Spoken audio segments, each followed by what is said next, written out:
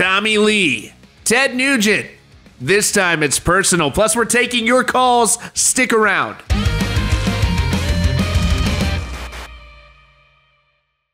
Good afternoon and welcome to Rock Feed. Thank you so much for joining us. If you're new here, please consider subscribing with notifications on so you don't miss out on updates about your favorite bands. All right, before we get to the Tommy Lee and Ted Nugent nuclear battle that's going on right now, I'm going to take a couple listener calls. If you want to send in a message, it may be played on the show. You can click the link in the description. We got a message from Julian Purnell. Julian, thank you so much.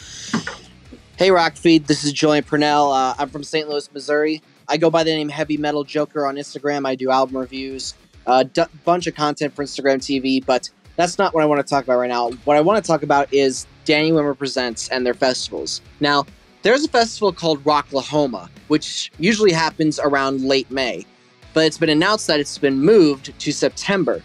Now, I want to know your opinion that since Rocklahoma got moved, do you think other festivals like, Sonic Temple, Rockville, Epicenter, stuff like that will get moved to a later date, or do you think they're just not going to happen at all? That's my question. Thanks for having me.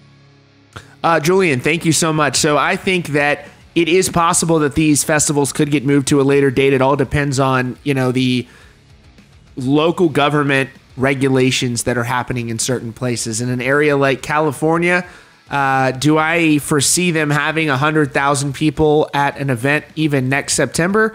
I don't know. I think that's a hard deal to sell in that area. And I think there's a lot of people that are leaving California, and you've seen guys like Joe Rogan that have left, and they have regulations where they're telling people to put their mask back up in between bites and a lot of stuff like that. Different places have different rules. Could I see hopefully Epicenter happening maybe in May?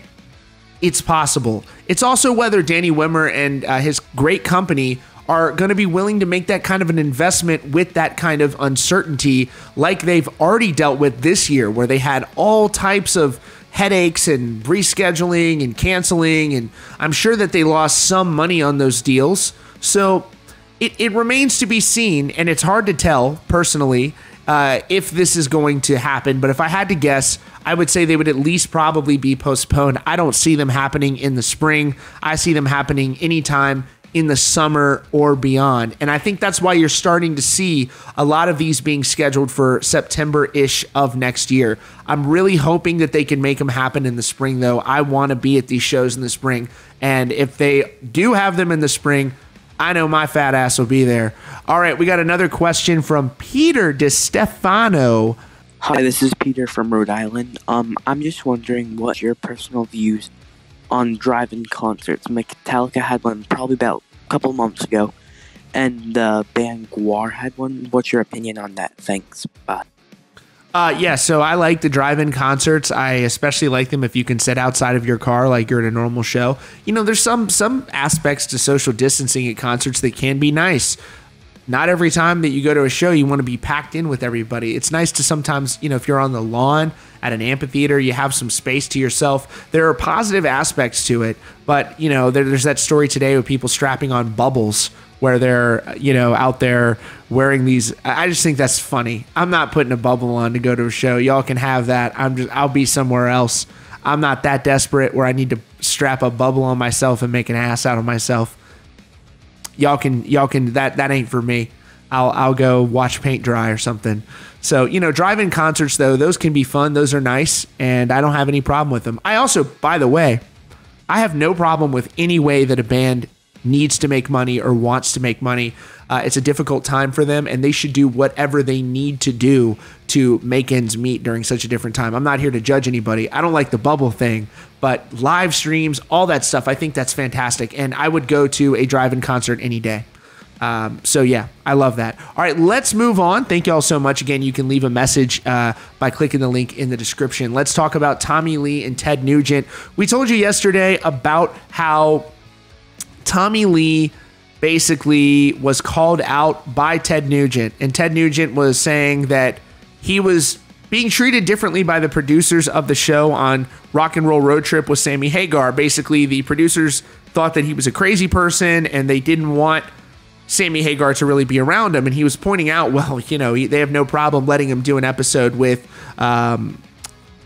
good old Tommy Lee.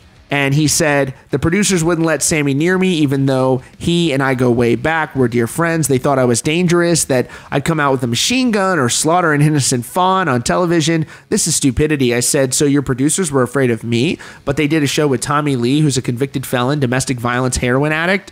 They're okay with that guy, but not the guy with the Ted Nugent Camp for Kids charity, teaching kids to be clean and sober. I said, Sammy, cold cock these sons of bitches and get out and let's do the show. So finally, they dangerously acquiesced, and we did the show. So apparently Tommy Lee saw this, and Tommy shared the following nice message about Ted Nugent. So you can see here he wrote, Ted Nugent?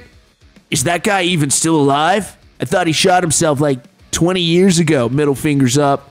And he basically posted the same message on his Instagram as well. And Tommy Lee is very different politically than Ted Nugent. Ted Nugent's on the right, Tommy Lee's on the left.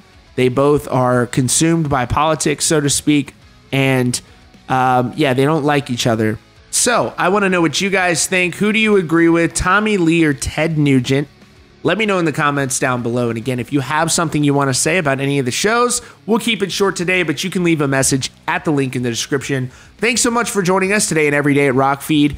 Again, if you're new here, please hit that subscribe button with notifications on so you don't miss out on breaking news and updates. That's all for now, and I'll see you all very soon.